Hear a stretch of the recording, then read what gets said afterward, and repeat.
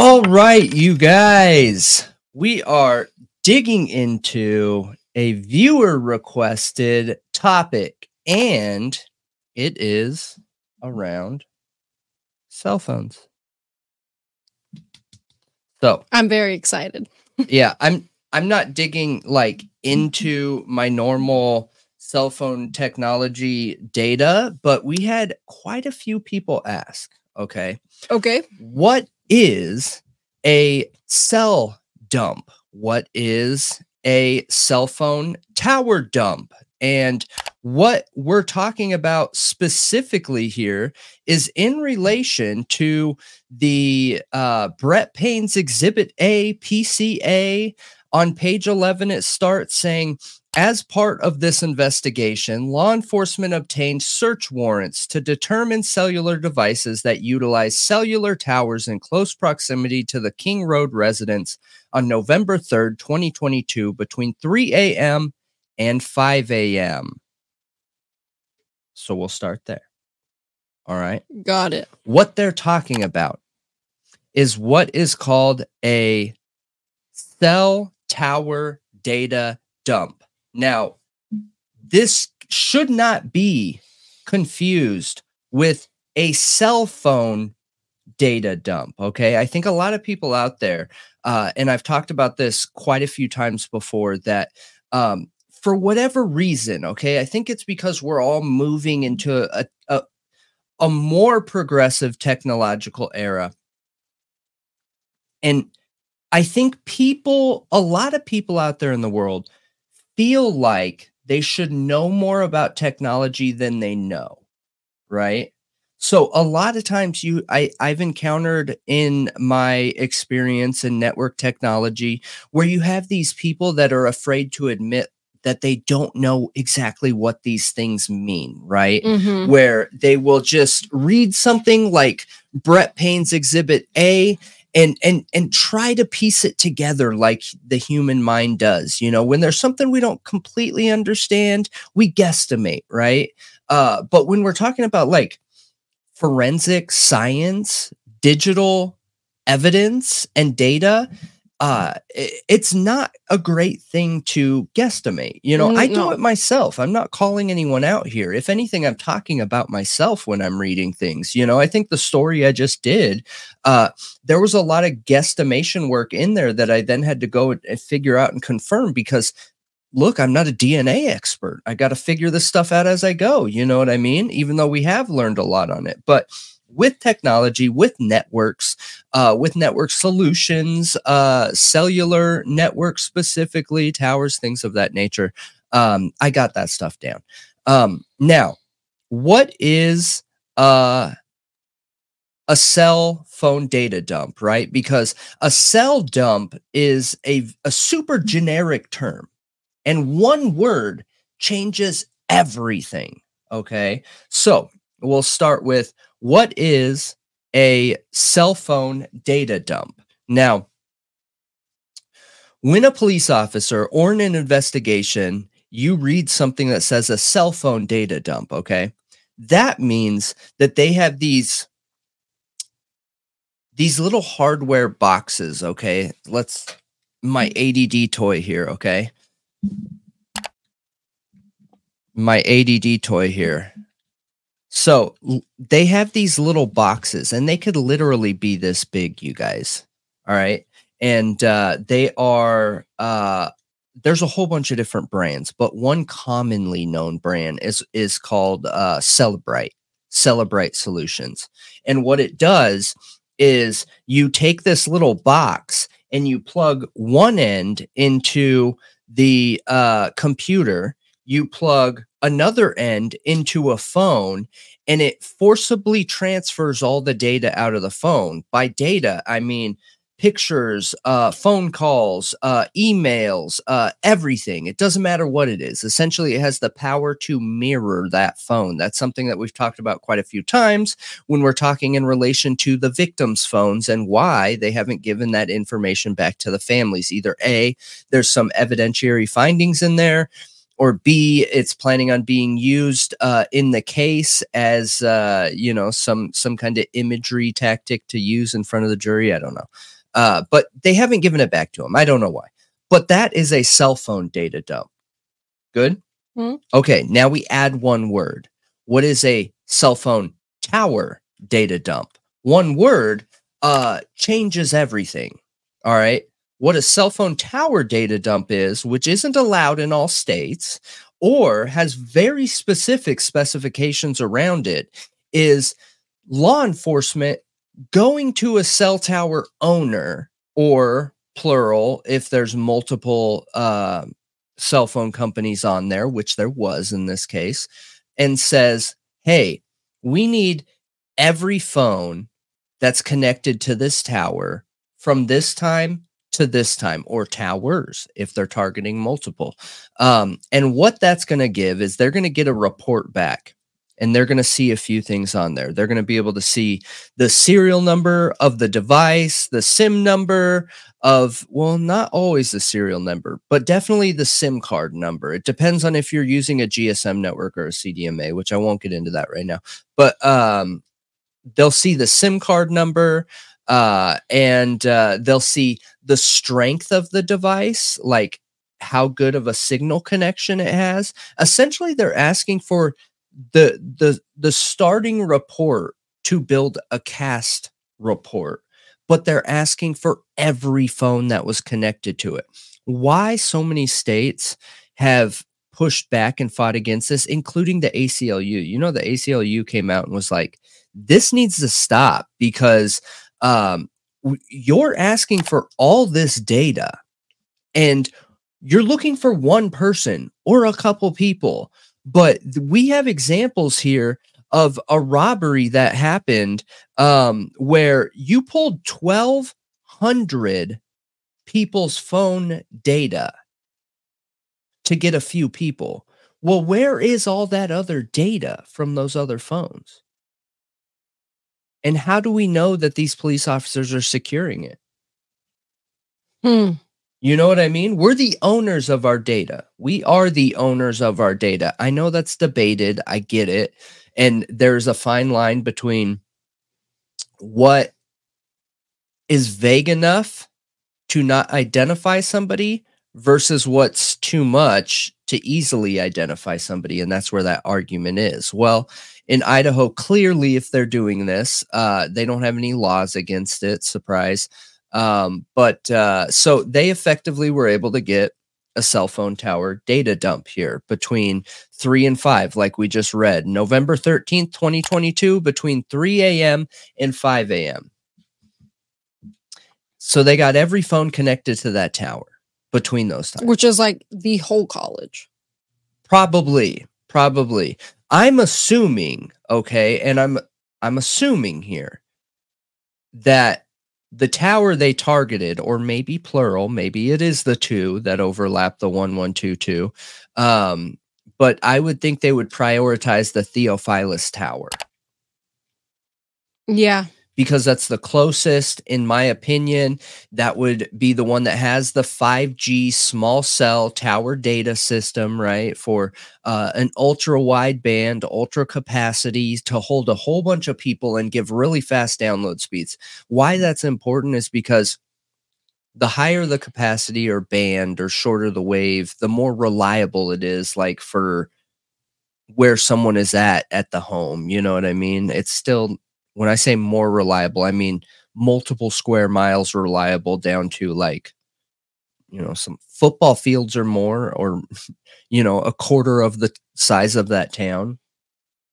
So, which is not super precise. No. It is the opposite of precise. No, yeah. It's not precise at all. It's not precise at all. But it lets you know they're in the general area of Moscow. Here's a really important thing to note too, you guys, is that this is a college town, okay? Do you know how many people were in that general area? You know, the Theophilus Tower, an actual student living is within there. Yeah. Like, do you know how many thousands of people they had to go through to see who was in that general area? And they didn't even find Kohberger. No, and they didn't find Kohberger, and that's what I was going to get to here to read the rest of it. So let's read the rest of this and dig into it. Right? I jumped ahead. Sorry. I'll start from the beginning. As part of this investigation, law enforcement obtained search warrants to determine cellular devices that utilize cellular towers in close proximity to the King Road residence on November 13th, 2022, between 3 a.m. and 5 a.m. Important part. After determining that Kohberger was associated to both the 2015 white Elantra and the 8458 phone, investigators reviewed these search warrant returns. A query of the 8458 phone in these returns did not show the 8458 phone utilizing cellular tower resources in close proximity to the King Road residence between 3 a.m. and 5 a.m. So, couple questions here. All right. The way this is worded, I think it is intentionally confusing. Right?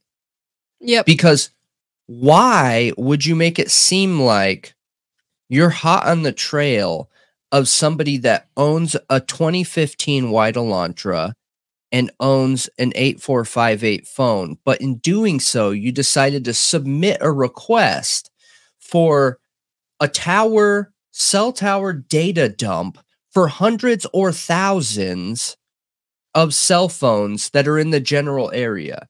A cell phone tower data dump is what you do when you're in the beginning part of your investigation and you do not have a suspect. If you did have a suspect, you would be able to very easily look up their phone number, right? Because in this same Exhibit A in PCA, it says in here that due to a traffic stop where Bryan Kohberger shared his 8458 number, they were easily able to identify Bryan Kohberger tied to this 8458 number. So then, why is there a tower data dump at all?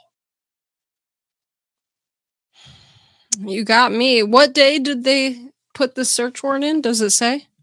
Or did they not specify? No, it doesn't specify right here. I think later in this it specifies, and I don't remember when exactly that was. But it leaves the question, why is there in this paragraph here a double negative, right? So what I mean by that is, in one hand, they're saying we did a cell phone tower data dump, and due to the outcome of that data, we have evidence proving Kohberger's the guy. It's our evidence supports he's the guy because he's not there. That's literally what it's saying. Yeah. Then that evidence supports 300 million other US Americans. That's insane. Crazy. Yeah. Absolutely insane here. When you're looking at this singular piece of evidence, but everybody's argument, it's the cumulative amount of evidence. And what about the DNA? Yeah. My issue is that every piece of evidence, even if you want to talk about it's the abundance, it's all of the things stacked together that paint the picture. But if you break down each of those and there's issues in each of them, then can you still have that same argument? That it's the accumulation? Yeah, if each one is flawed? No. You can't. No, and that falls into like some of those logical fallacies that I find all over this. And this is one story that I almost dug into further, and I ended up not. But so this is interesting, right? So they did this cell phone tower data dump, and they're saying in this PCA the fact that Bryan Kohberger is not found between 3 to 5 is evidence. Okay. So I started digging into this more, and I came up with a realization. Do you remember seeing this map? Yep. What do you think this map is? This is the map of Bryan Kohberger leaving the crime scene and going down to Lewiston, making that loop back up home to Pullman. I don't believe that's what this map is. I believe this map shows the connection that they have with the cell phone towers, with the breaks in the cell phone towers where they lose connection. Okay. I think in all these spots, they're losing connection with his device. Okay. Now, what's interesting here is we have a blue line, right? How many times in the PCA do we hear that we see Bryan Kohberger for what appears to be heading towards Moscow? Yeah. Okay, so assuming they don't have the evidence to say Bryan Kohberger headed to Moscow at this time. The wording is slanted in a way where I don't believe, and I've said this from the beginning off the evidence of the cell towers, watch this video, you guys, but I don't believe that there is any connection crossing that highway that connects Pullman to Moscow. Yeah, they said there wasn't. Right. So that's further evidence here. They said he started on some road, I can't remember, and then his phone cuts off. They're talking about down here. So everywhere there's a break, I can almost guarantee you there is a break in cell phone coverage. So look at this. Yeah, that's obvious. Like, that's why there is no line going to Moscow. It's obvious that is the connection, but that is the map. They're saying he traveled, that's where he went that night. I understand that, but this is a possible route based off of cellular device location. Okay. Okay. So what's interesting is this blue line. What does that blue line mean? There is no cell coverage right here. Okay. None. So what? That's where they think he went. That's where they think he went. Correct. They're just assuming. They're assuming. I think it's really important to be able to highlight where these breaks are. I think it's equally as important to highlight that they don't talk about these breaks in coverage in the document. Wait a minute. Wait a minute. They're literally showing connection while he's still in Moscow. I thought they said he was already on the interstate, but when his phone turned on at like literally an hour later or something like that. I'm telling you, this does not make sense. It doesn't make sense because they have their red triangle here. I think this is to identify his home base. Okay. Yeah. Yep. Then you have him going south here, right? Going south. Then there's a break in coverage right here. And then he continues south, a break in coverage. He continues south and southeast, break in coverage. Then he works up north, break in coverage. I think this blue line could identify the possibility of him returning in the morning. Or do you remember in the PCA, in the portion that says, hang on here, where it's important to notate that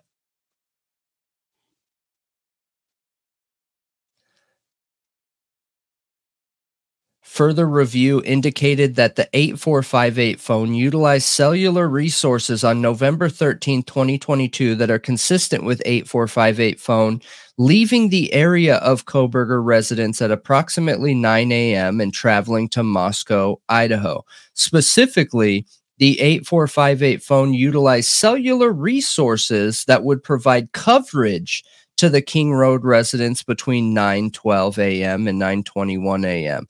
The 8458 phone next utilized cellular resources that are consistent with the 8458 phone, traveling back to the area of the Kohberger residence, arriving the area at approximately 9:30 32.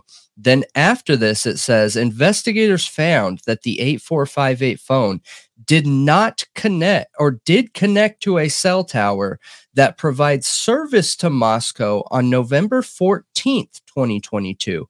But investigators do not believe the 8458 phone was in Moscow on that date. The 8458 phone has not connected to any tower that provides service to Moscow since that date. Wait, so are they saying he returned on the 13th and the 14th? They're saying that his phone connected to this tower and he wasn't in Moscow.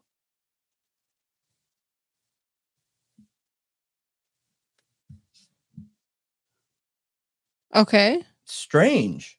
Yeah, I mean, people have said strange that. With this. I understand people have said that, but do you understand like how unlikely that is with this gap in coverage right here?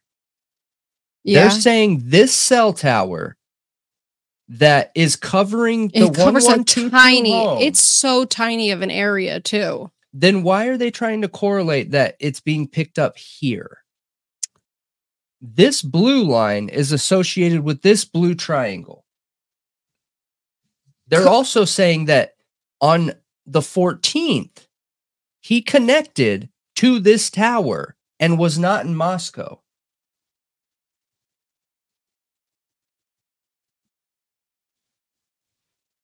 Yeah. Then how are they leaning on the reliability of Bryan Kohberger being in this area Ever?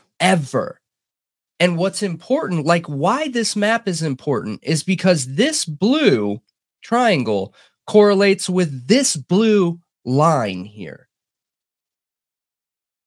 So if it did this on the 14th and he never even entered Idaho, the fact that they're highlighting that on here, that it shows that he connected to a cell tower that provides service to Moscow, but investigators do not believe he was in Moscow, shows the unreliability of this tower, therefore proving that there is only one tower. One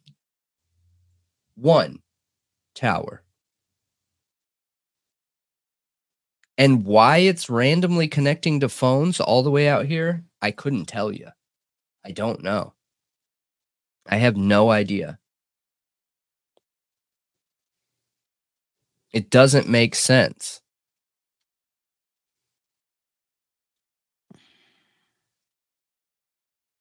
It doesn't Weird. make sense. So they're saying he returned the 13th and the 14th? No.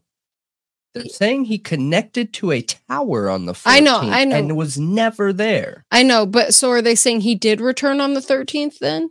They're saying that they saw his phone connect to a tower. Yeah, I know. On the There's 13th. two separate statements there. Right. You're picking up what I'm saying. What they're saying is what they saw on the 13th and what they saw on the 14th is the same thing. But on the 13th, they're saying he went there. On the 14th, they're saying he didn't. That's so weird. So what's the evidence proving it? What is the evidence? Because we're looking at a gap in coverage. That's what's important here. This giant gap in coverage. Which they're trying to say is proof that he turned off his phone to avoid detection. No, I do not think that's what they're saying. I think there's a gap in coverage. Yeah, here. but Brett Payne said that his phone turned off at a certain time when they believe he was headed to Moscow. And in his experience and training, you know, individuals turn off their phones to avoid detection while they're committing a crime. No, he's saying that as a reason why he wasn't picked up on the data dump. Not to prove he was there. I think they're leaning on the whatever pictures they have of whatever car they have or whatever, but the data dump doesn't support the theory. Right. So if you're an investigator, you've got to explain that, right? They don't know where Kohberger is. They just know he's not there based on his phone. Well, I can tell you why. There's no service here. Look, like There is a gap right outside of Moscow here, and there is a major tower right here. There is a massive gap here.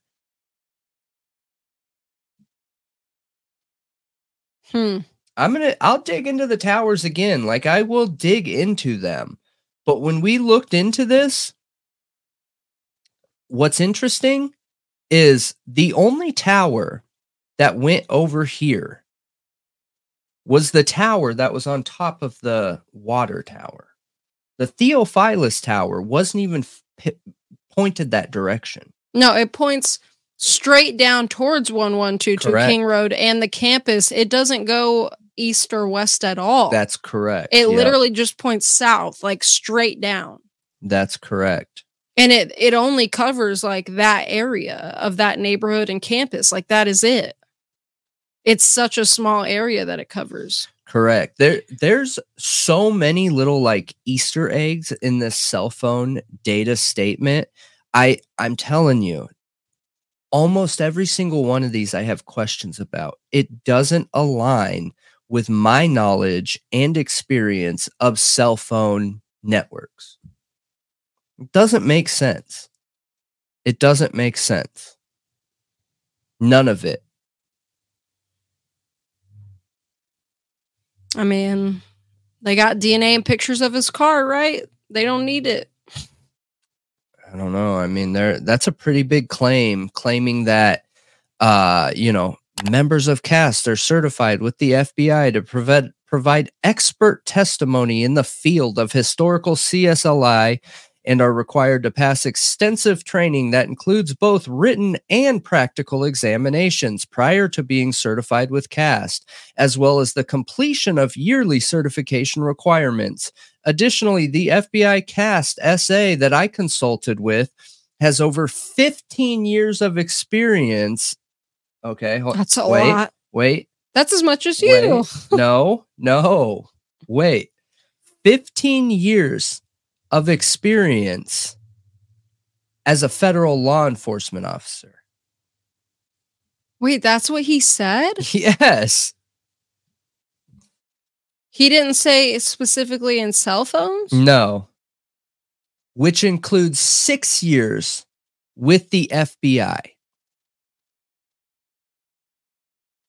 It doesn't even say how many years experience with CAST he has. From the information provided by CAST, I was able to determine estimated locations for the 8458 phone from November 12th, 2022 to November 13th, 2022, the time period authorized by the court. You know what's super interesting? What? You know what's super interesting? What? So here's another thing. He just said in his statement that he pulled a cell phone tower dump, right? He pulled that information. But here he's saying that from information provided by CAST, I was able to determine estimated locations for the 8458 phone. So who pulled this data?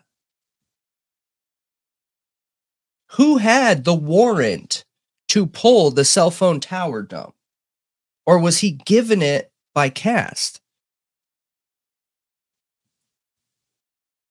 He just says right here that CAST is the reason he was able to determine estimated locations for 8458.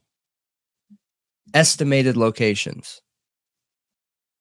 I mean, don't we have an AT&T search warrant? Yeah. There's search warrants for cell data from phone companies. Yeah. I haven't looked over them, but that doesn't clarify like anything that's being talked about here. Yeah, I assumed there has to be a warrant for the cell tower data dump. Police can't just go and get that. I know, that's what I'm saying. We have warrants for the companies, but I mean, like I said, I haven't looked over them. But I assumed when he said that he did it with information provided by CAST that he means they literally told him how to triangulate and estimate the locations. That's literally what is said here. Yeah. That is what's said. I'm just trying to understand, like, who provided this information. Like, what do you mean by that? Like, are you saying Cass gave him data on Kohberger's phone?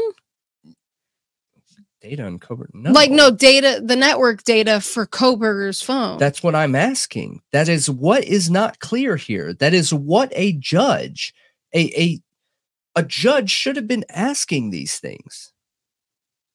Because these are again, like a double negative situation. Okay, you got the cell phone tower data dump, and you were able to effectively, like, identify where Kohberger was at all these times. Gotcha.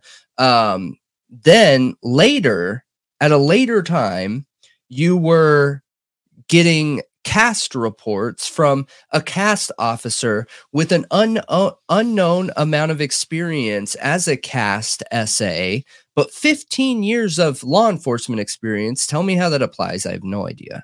Law enforcement officers aren't like cell network, whatever, experts. Yeah. They're not.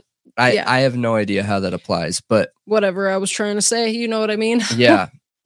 Yeah, that doesn't make sense. You're no, right. It doesn't make any sense. The whole thing, that's what I'm saying. Like, through the PCA, like, this is old news. Yes, this is old news. But how many people have identified where it feels fabricated through the whole thing?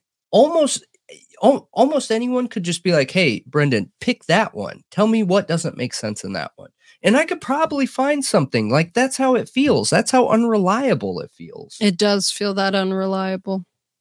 And with the cell phone data, I just happen to know that stuff, Yeah, eat up that word salad.